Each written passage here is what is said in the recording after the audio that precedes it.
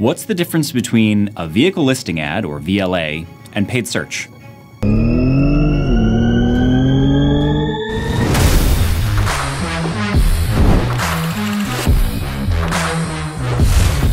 Paid search used to be you bid on a keyword, and that keyword is probably Ford dealer, Toyota dealer, dealerships near me, could be used cars for sale, or maybe it was dynamic used, and VLA is a lot more similar to dynamic used paid search in that it's based on the inventory you have in stock.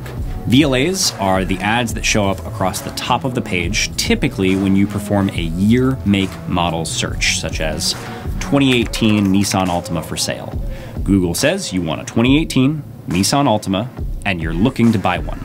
So it shows you a bunch of ads across the top with images of the vehicle, and you can peruse those before you even click in to look at them. This space is fairly dominated by third parties, and it's very competitive, which is starting to drive up cost. However, it's also very relevant in that the result of the search is directly pertinent to the search performed. Where VLAs are starting to get more complicated is that they are starting to show up for broader and broader intentions, such as just Nissan Altima for sale, or Ford F-150 for sale, rather than necessarily for a year, make, model for sale.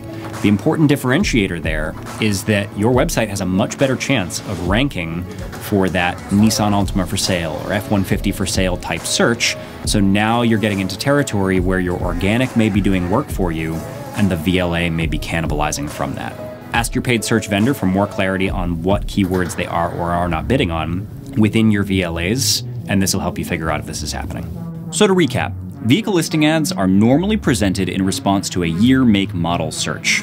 They are a facet of paid search and are based on the inventory a dealer has in stock. But the VLA space is incredibly competitive, making them a potentially costly alternative. In addition, you should be aware that your VLAs being served up in response to non-year, make, model searches could be cannibalizing your organic search. Question answered. Do you have any other questions I can answer for you? If so, leave them in the comments. And if you want more ways to set your dealership up for success, connect with Wikimotive on Facebook, Instagram, LinkedIn, and YouTube for more ways to optimize your dealership's online presence and sell more cars.